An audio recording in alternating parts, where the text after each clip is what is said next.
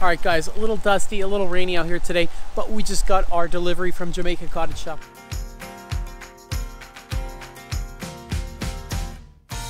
How's it going, you guys? Stephen from Break Free Homestead. Today we are popping open this 12x16 shed in a pack. JamaicaCottageShop.com.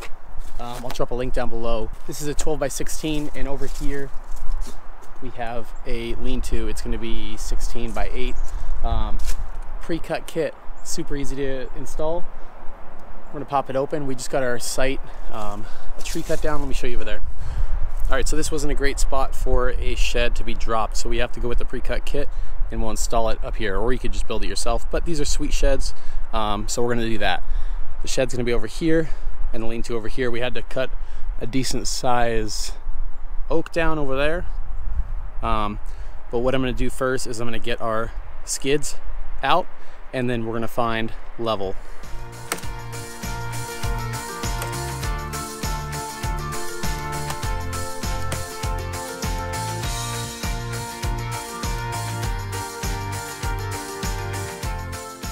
A couple cool things already. Make sure you read through the directions before you start tearing this apart.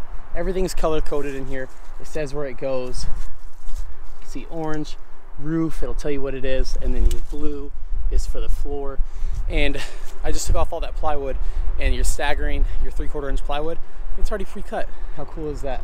So our skids are a little bit ways down, but first thing I'm gonna do is just pull off everything on top of it, and then we'll get our skids out. Now we could start level.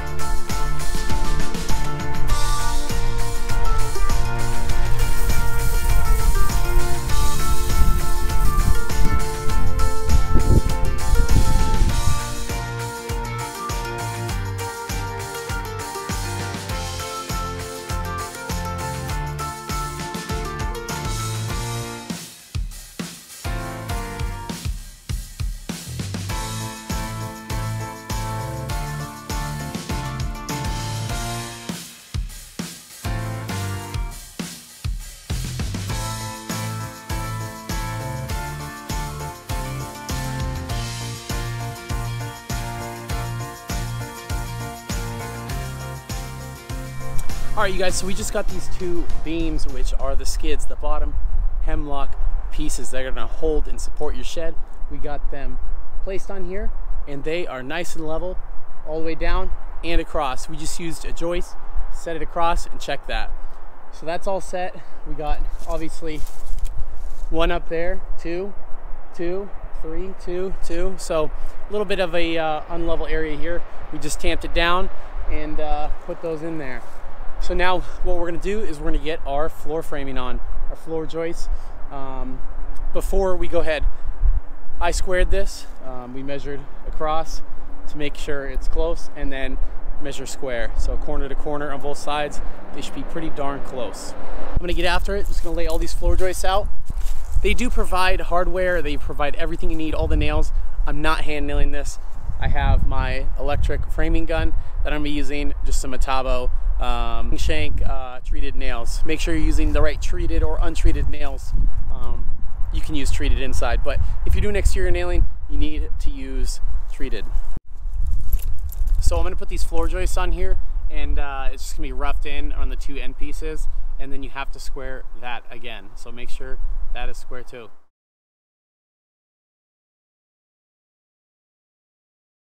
What I'm going to do now is just crown all these boards.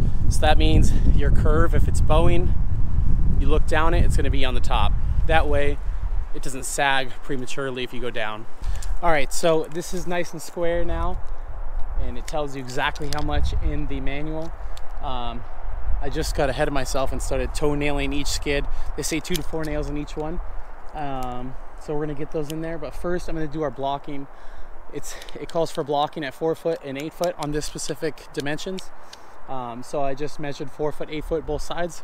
We're gonna chalk a line and then we'll nail all those in. Then I'll do all my toenails, just because when you're putting blocking in, if you have a little bit of wiggle room in the joist, it's a little bit better.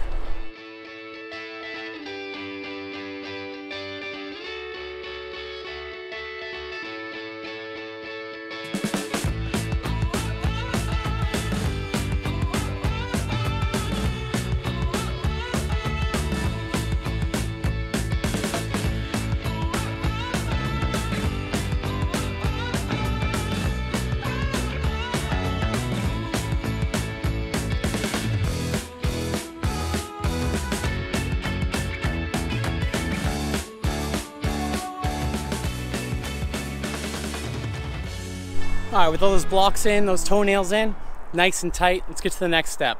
All right, in a second, I'm gonna plop up this 3/4 inch plywood that they give you.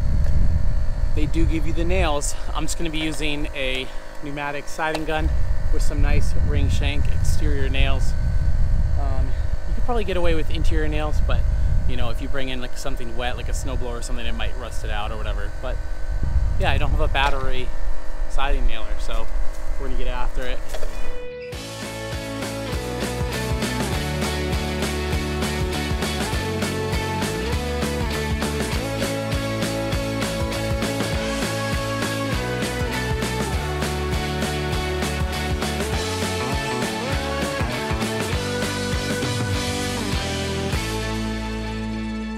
So right there, it hung off a little bit. It's pretty darn close. I just wanted to make sure it was nice and flush, so I just trimmed it off.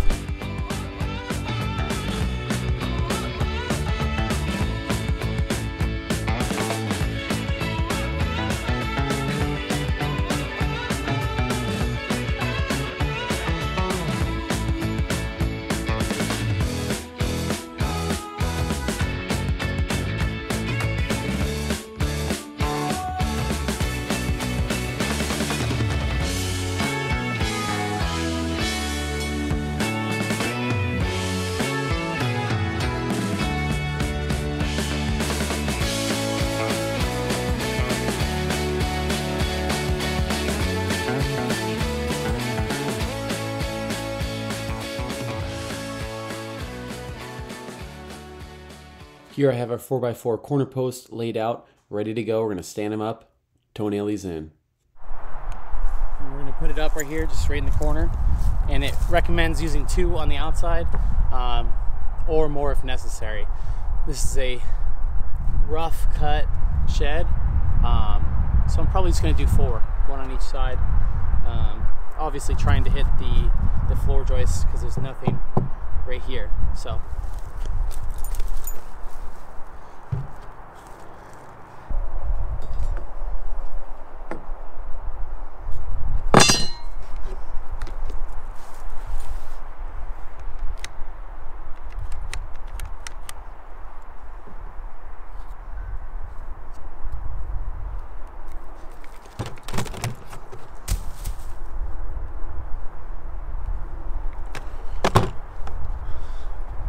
Man, sometimes working by yourself has its set of challenges. I'm just trying to get it nice and flush on this corner here with my speed square, while keeping it still.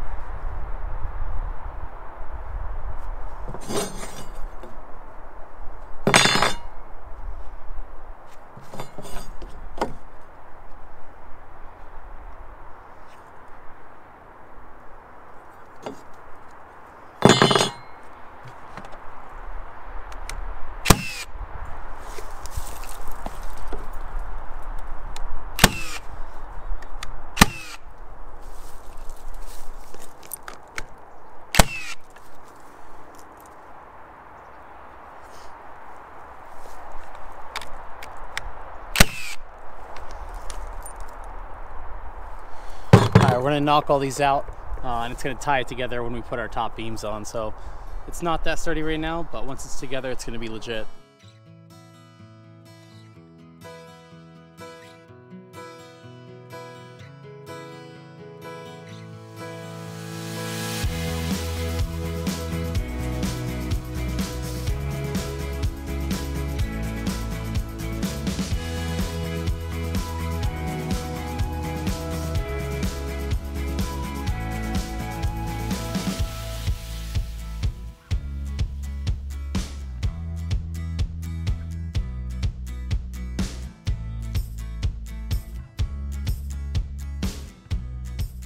All right, I got our center posts in here and got this first beam up. What I did was just tack it into the ends through the top. So once we centered this, I just toe nailed those in here. Everything's gonna be tied together once you connect the whole frame. So let me carry up this next beam and get it placed.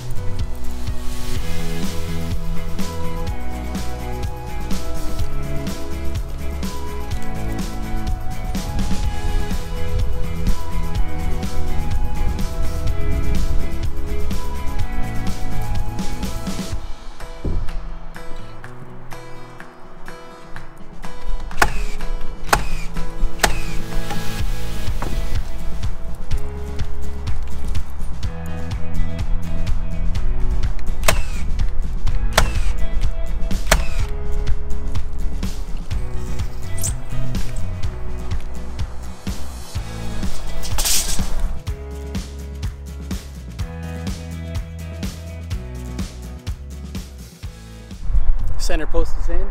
We're gonna tie both sides together.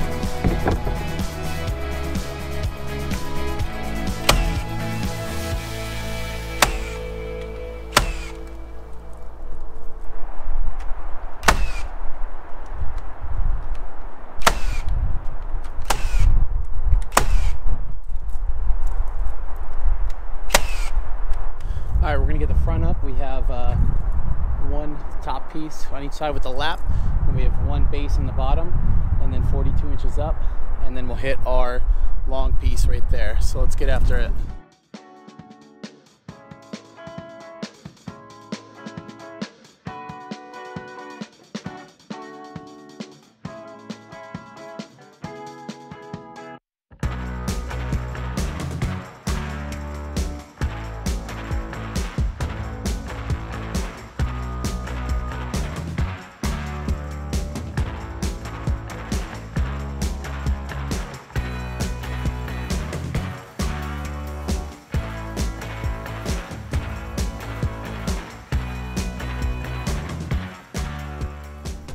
So now we're gonna go around and just put all these nailers over here. The windows are showing a lot on this side, but we're gonna switch it up to this side since we're putting, that was trippy with the camera. We're putting a lean-to on the side and they're gonna hang some kayaks there. So we don't want windows right there. They're gonna be on the other side. Make sure you switch it up, super simple. Doing this by myself, I'm just using a clamp to hold the other side, and then you get it pretty close and you can just do it right after you pin it on the other side.